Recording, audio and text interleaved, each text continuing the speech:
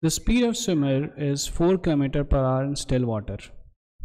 The swimmer makes his strokes normal to the flow of river of width 1 km, reaches a point. Okay, so this is the swimmer swimming, and the swimmer makes his strokes in, normal to the flow of river. So basically the swimmer is going in this direction with 4 km per hour, and this is 1 km. So therefore the time taken will be 1 km divided by 4 km per hour, which is 1 by 4 hours.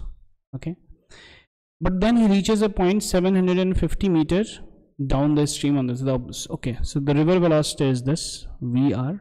So 1 by 4 into VR will become 0.7 kilometers.